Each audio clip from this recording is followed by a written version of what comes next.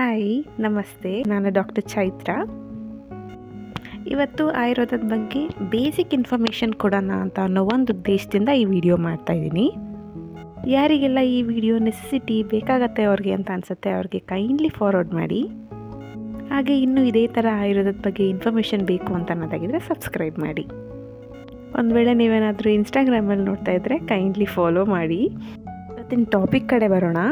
BAMS ಏನು ಹಾಗಂದರೆ ಕೇಳಿರ್ತೀರಾ usually Ayurveda ಅಂತ.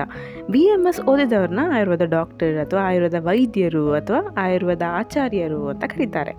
BAMS ಇದು 5.5 year degree, professional degree program. ಇದು ಇಂಟಿಗ್ರೇಟೆಡ್ ಟ್ರೆಡಿಷನಲ್ ಆಯುರ್ವೇದ ಸಿಸ್ಟಮ್ ಬಗ್ಗೆ ಕಲಿಯೋದೇ BAMS.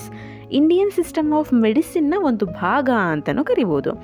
BAMS ಅಂತಂದರೆ bachelor of Ayurvedic medicine and surgery. 5.5 ವರ್ಷದ ಕೋರ್ಸ್ನ 4.5 ಮತ್ತು 1 ವರ್ಷ ಆಗಿ ಡಿವೈಡ್ ಮಾಡಿದ್ದಾರೆ. ಸೊ 4.5 ವರ್ಷ ಆದ ನಂತರ ಈ 1 ವರ್ಷ ರೊಟೇಟ್ರಿ ಕಂಪಲ್ಸರಿ ಇಂಟರ್ನ್ಶಿಪ್ ಅಂತ ಕರೀತಾರೆ. ಈ 4.5 ವರ್ಷ ಏನು ಓದಬೇಕಲ್ಲ ಅದನ್ನು 3 ಪ್ರೊಫೆಷನಲ್ಸ್ ಆಗಿ ಡಿವೈಡ್ ಮಾಡಿದ್ದಾರೆ. ಫಸ್ಟ್ ಪ್ರೊಫೆಷನಲ್ 1.5 ವರ್ಷ, ಸೆಕೆಂಡ್ ಪ್ರೊಫೆಷನಲ್ ಅದು 1.5 ವರ್ಷ, ಥರ್ಡ್ ಪ್ರೊಫೆಷನಲ್ ಅದು ಕೂಡ 1.5 ವರ್ಷ. ಎಲಿಜಿಬಿಲಿಟಿ ಕ್ರೈಟೀರಿಯಾ ಏನಪ್ಪ ಅಂತಂದರೆ PUC ಅಥವಾ +2 ಅಲ್ಲಿ PCMB ಅಂದರೆ ಸೈನ್ಸ್ ಚೂಸ್ ಮಾಡಿರಬೇಕು.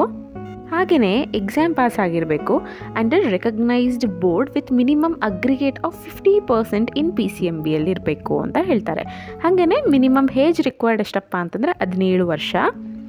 ಮತ್ತು ಇನ್ನೊಂದು ಕ್ಯಾಂಡಿಡೇಟು ಕ್ವಾಲಿಫೈ ಆಗಿರಬೇಕು. ಎಲ್ಲಿ ಅಂತಂದರೆ ನೀಟ್ ಪರ್ಸೆಂಟೇಜ್ ಡಿಕ್ಲೇರ್ ಆಗಿರುತ್ತಲ್ಲ ಆ ಪರ್ಟಿಕ್ಯುಲರ್ ವರ್ಷಕ್ಕೆ, ಸೊ ಅಲ್ಲಿ ಅವರು ಕ್ವಾಲಿಫೈ ಆಗಿರಬೇಕು. ಈ ಕಟ್ ಆಫ್ ಮಾರ್ಕ್ಸ್ ಅಂತ ಪ್ರತಿ ವರ್ಷ ಬಿಡ್ತಾರೆ. ಸೊ ಕ್ಯಾಟಗರಿ ವೈಸ್ ಅದರಲ್ಲಿ ಕಟ್ ಆಫ್ಗಿಂತ ಜಾಸ್ತಿ ಇದ್ದಷ್ಟು ಸೊ ಈ ಕೋರ್ಸ್ನ ಈಸಿಯಾಗಿ ಜಾಯ್ನ್ ಆಗ್ಬೋದು. ಸೊ ಇವೆಲ್ಲ ಕ್ವಾಲಿಫೈ ಆಗಿದ್ದೀರಾ ಅಂತ ಅಂದರೆ ಸೊ ನೆಕ್ಸ್ಟ್ ಬರುತ್ತೆ ಎಲ್ಲಿ ಅಪ್ಲೈ ಮಾಡಬೇಕು ಅಂತ. So candidates through neat UGಯಲ್ಲಿ apply ಮಾಡಬೇಕು. ಆನ್ಲೈನ್ ರಿಜಿಸ್ಟರ್ ಆಗಿ ಸೀಟ್ ಸೆಲೆಕ್ಷನ್ ಪ್ರೋಸೆಸ್ ಎಂಟ್ರಿ ಆಗಬೇಕು. ಸೊ ಸೆಲೆಕ್ಷನ್ ಕ್ರೈಟೀರಿಯಾ ಏನಪ್ಪ ಅಂತಂದರೆ first on the basis of merit ಸ್ಟೂಡೆಂಟ್ಗೆ ಸಿಕ್ಕಿರುವಂತಹ NEET marks ಮೇಲೆ ಡಿಸೈಡ್ ಆಗುತ್ತೆ. ಸೊ ಎಲ್ಲಿ ರಿಜಿಸ್ಟರ್ ಮಾಡೋದು ಅಂತಂದರೆ ಅಫಿಷಿಯಲ್ ನೀಟ್ ವೆಬ್ಸೈಟಲ್ಲಿ ರಿಜಿಸ್ಟರ್ ಮಾಡಬೇಕು. ಒಂದು ವೇಳೆ ಸ್ಟೂಡೆಂಟ್ ರಿಜಿಸ್ಟರ್ ಮಾಡಿಲ್ಲ ಅಂತಂದರೆ ಕೌನ್ಸ್ಲಿಂಗ್ಗೆ ಅಂದರೆ ಅವರು ಈ ಪ್ರೋಸೆಸ್ಸಲ್ಲಿ ಪಾರ್ಟಿಸಿಪೇಟ್ ಮಾಡೋಕ್ಕಾಗಲ್ಲ. ಈ ಕೌನ್ಸ್ಲಿಂಗ್ ಪ್ರೋಸೆಸ್ ಏನಿದೆಯಲ್ಲ ಅದರಲ್ಲಿ ಅವರು ಪಾರ್ಟಿಸಿಪೇಟ್ ಮಾಡೋಕ್ಕಾಗಲ್ಲ. ಸೊ ಬೇಸ್ಡ್ ಆನ್ ಸ್ಕೋರ್ ಮತ್ತು ಸೀಟ್ ಅವೈಲಬಿಲಿಟಿ ಮೇಲೆ ಕಾಲೇಜ್ನ ಅಲಾಟ್ ಮಾಡ್ತಾರೆ. ಸೊ ಯಾವುದರಿಂದ ಅಂದರೆ based on priorities list fill ಮಾಡಿರ್ತಾರಲ್ಲ ಸ್ಟೂಡೆಂಟ್ಸು, ಸೊ ಅದ್ರ ಮೇಲೆ ಡಿಸೈಡ್ ಆಗುತ್ತೆ. ಇಫ್ ಏನಾದರೂ ಆ ರೌಂಡಲ್ಲಿ ಅವರಿಗೆ ಸೀಟ್ ಅಲಾಟ್ ಆಗಲಿಲ್ಲ ಅಂತಂದರೆ ನೆಕ್ಸ್ಟ್ ರೌಂಡ್ಗೆ ವೆಯ್ಟ್ ಮಾಡಬೇಕು. ಅಥವಾ ಸೀಟ್ ಅಲಾಟ್ ಆಗಿದೆ ಅಂತಂದರೆ ನೆಸೆಸರಿ ಡಾಕ್ಯುಮೆಂಟ್ಸ್ ಜೊತೆ ಕಾಲೇಜ್ ವಿಸಿಟ್ ಮಾಡಿ ಫೀಸ್ ಪೇ ಮಾಡಿ ಕಾಲೇಜಲ್ಲಿ ಅಡ್ಮಿಷನ್ ತೊಗೊಳ್ಬೋದು. ಸೊ ಈಗ ಅಡ್ಮಿಷನ್ ಆಯಿತು. ಸೊ ಏನೆಲ್ಲ ಓದ್ತೀವಿ? ಫಸ್ಟ್ ಇಯರ್ 1.5 ವರ್ಷ. ಸೊ ಪ್ಯಾಟರ್ನ್ ಹೇಗಿರುತ್ತೆ, ಎಷ್ಟು ಸಬ್ಜೆಕ್ಟು, ಏನು ಓದಬೇಕು ನೋಡೋಣ. ಫಸ್ಟ್ ಇಯರಲ್ಲಿ ಒಟ್ಟು 5 ಸಬ್ಜೆಕ್ಟ್. ಈ ಸಬ್ಜೆಕ್ಟ್ ಓದೋಕ್ಕೂ ಮುನ್ನ ಟ್ರಾನ್ಸಿಷನಲ್ ಕರಿಕ್ಯುಲಮ್ ಅಂತ ಇರುತ್ತೆ. ಅಂದರೆ ಹೊಸದಾಗಿ ಆಯುರ್ವೇದ ಕಲಿಯೋಕ್ಕೆ ಬಂದಿರುವಂತಹ ಸ್ಟೂಡೆಂಟ್ಸ್ ಸ್ವಲ್ಪ ಆಯುರ್ವೇದದ ಬಗ್ಗೆ ಅರಿವನ್ನು ಮೂಡಿಸಲಿಕ್ಕೆ ಅಂತ ಇರುವಂತಹ 15 days ಪ್ರೋಗ್ರಾಮ್ ಇದು. ಇದಾದ ನಂತರ ಆ್ಯಕ್ಚುಯಲ್ ಕ್ಲಾಸಸ್ ಇರುತ್ತೆ. ಸೊ ಟೋಟಲಾಗಿ 5 ಸಬ್ಜೆಕ್ಟ್ಗಳು ಫಸ್ಟ್ ಇಯರ್ಗೆ, ಡ್ಯೂರೇಷನ್ 18 months ಅಂದರೆ 1.5 ವರ್ಷ. ಸೊ ಫಸ್ಟ್ ಇಯರ್ಗೆ ಯಾವುದೆಲ್ಲ ಸಬ್ಜೆಕ್ಟ್ಗಳಪ್ಪ ಅಂತಂದರೆ ಮೊದಲನೇದು ಸಂಸ್ಕೃತಂ ಏವ ಆಯುರ್ವೇದ ಇತಿಹಾಸ ಅಂದರೆ ಸಾಂಸ್ಕ್ರಿಟ್ ಮತ್ತು history of Ayurveda. So usually ಎಲ್ಲರೂ ಎದುರ್ತಾರೆ ನಂಗೆ ಸಾಂಸ್ಕ್ರಿಟ್ ಬರೋದಿಲ್ಲ ಏನು ಮಾಡೋದು ಅಂತ. ಸೊ ಇಲ್ಲಿ ಸಾಂಸ್ಕ್ರಿಟ್ ಕಲಿಸ್ಲಿಕ್ಕೆ ಅಂತಲೇ ಪ್ರತಿಯೊಂದು ಕಾಲೇಜಲ್ಲೂ ಸಂಸ್ಕ್ರಿಟ್ ಲೆಕ್ಚರರ್ಸ್ ಅಂತ ಇರ್ತಾರೆ. ಸೊ ಅವ್ರು ಯೂಶಲಿ ರೈಟ್ ಫ್ರಮ್ ದ ಬೇಸಿಕ್ಸಿಂದ ಹಿಡಿದು ನಮ್ಗೆ ಸಂಸ್ಕೃತ ಎಷ್ಟು ಅವಶ್ಯಕತೆ ಇದೆ ಅಷ್ಟನ್ನು ಕಲಿಸ್ಕೊಡ್ತಾರೆ. ಸೊ ಅದಕ್ಕೆ ಎದುರುವಂಥ ಅವಶ್ಯಕತೆ ಇಲ್ಲ. ಸೊ ಏನೇನು ಓದ್ತೀವಿ ಅಂದರೆ ಎಷ್ಟು ಮಾರ್ಕ್ಸಿಗಿರುತ್ತೆ ಇದು ಅಂತ ಅನ್ನೋದಾಗಿದ್ರೆ so 200 marks. So 2 paper 100 marks each. So 200 marks theory ಇರುತ್ತೆ. ವೈವಾ ಅಥವಾ ಓರಲ್ ಎಕ್ಸಾಮ್, ವೈವಾ ಓಸ್ ಅಂತ ಕರೀತಾರೆ, ಅದು 75 ಮಾರ್ಕಿಗಿರುತ್ತೆ. ಹಾಗೆ ಎಲೆಕ್ಟಿವ್ಸ್ 10 ಮಾರ್ಕ್ಗೆ ಮತ್ತು ಇಂಟರ್ನಲ್ ಅಸೆಸ್ಮೆಂಟ್ ಅಂತ ಮಾಡ್ತಾರೆ ಕಾಲೇಜವರು, ಅದು 15 ಮಾರ್ಕ್ಸಿಗಿರುತ್ತೆ. ಸೊ ಎಲ್ಲ ಸೇರಿ ಟೋಟಲ್ 300 ಮಾರ್ಕ್ಗೆ ಈ ಮೊದಲನೇ ಪೇಪರ್ ಬರೀತವೆ. ನೆಕ್ಸ್ಟ್ ಪದಾರ್ಥ ವಿಜ್ಞಾನ. ಸೊ ಪದಾರ್ಥ ವಿಜ್ಞಾನ ಅಂತಂದರೆ ಫಂಡಮೆಂಟಲ್ ಪ್ರಿನ್ಸಿಪಲ್ಸ್ ಆಫ್ ಆಯುರ್ವೇದ, ಅದ್ರ ಜೊತೆಗೆ ಕ್ವಾಂಟಮ್ ಮೆಕ್ಯಾನಿಕ್ಸ್ ಬಗ್ಗೆನೂ ಕೂಡ ತಿಳ್ಕೊಳ್ತೇವೆ.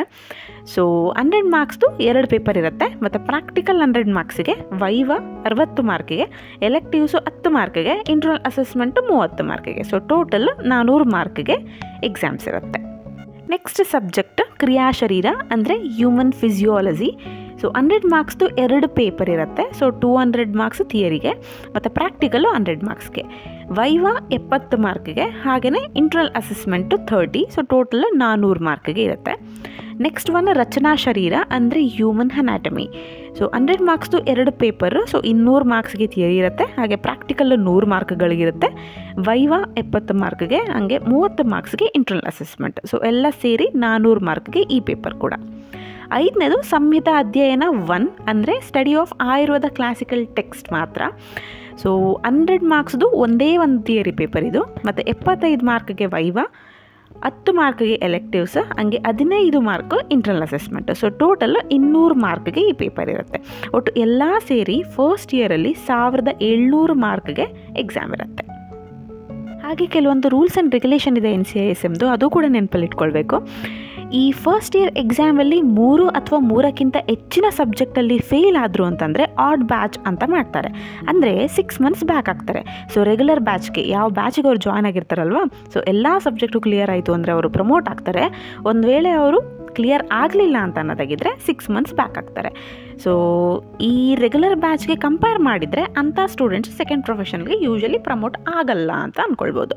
ಸೊ ಒಂದು ವೇಳೆ ಪಾಸ್ ಆದರೆ ಸೆಕೆಂಡ್ ಇಯರ್ಗೆ ಪ್ರಮೋಟ್ ಆಗ್ತಾರೆ ಆ್ಯಂಡ್ ಸೆಕೆಂಡ್ ಇಯರ್ ಸಬ್ಜೆಕ್ಟ್ ಕೂಡ ಓದ್ತಾರೆ. ಸೊ ನೋಡೋಣ ಯಾವುದೆಲ್ಲ ಸೆಕೆಂಡ್ ಇಯರ್ ಸಬ್ಜೆಕ್ಟ್ಸ್ ಅಂತ. ಸೆಕೆಂಡ್ ಪ್ರೊಫೆಷನಲ್ ಕೂಡ 18 ಮಂತ್ಸ್ ಅಂತಂದರೆ 1.5 ಇಯರ್ ಇರುತ್ತೆ. ಸೊ 6 ಸಬ್ಜೆಕ್ಟ್ಸ್ ಇರುತ್ತೆ ಇಲ್ಲಿ.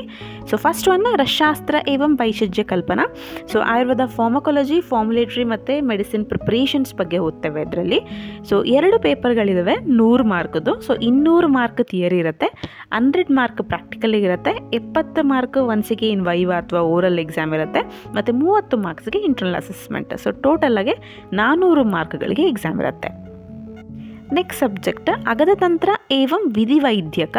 ಸೊ ಫೊರೆನ್ಸಿಕ್ ಮೆಡಿಸಿನ್ ಇದು. Single paper 100 ಮಾರ್ಕ್ಸ್ಗೆ, practical 100 ಮಾರ್ಕ್ಸ್ಗಿದೆ, viva 60 mark, elective 10, ಹಾಗೆ ಇಂಟರ್ನಲ್ ಅಸೆಸ್ಮೆಂಟ್ 30 ಮಾರ್ಕ್ಸ್. ಟೋಟಲಾಗೆಲ್ಲ ಸೇರಿ 300 ಮಾರ್ಕ್ಗಳಿಗೆ ಎಕ್ಸಾಮ್ಸ್ ಇರುತ್ತೆ. ನೆಕ್ಸ್ಟ್ ಒನ್ ಸಂಹಿತಾ ಅಧ್ಯಯನ part 2. So reading of Ayurveda classical text book.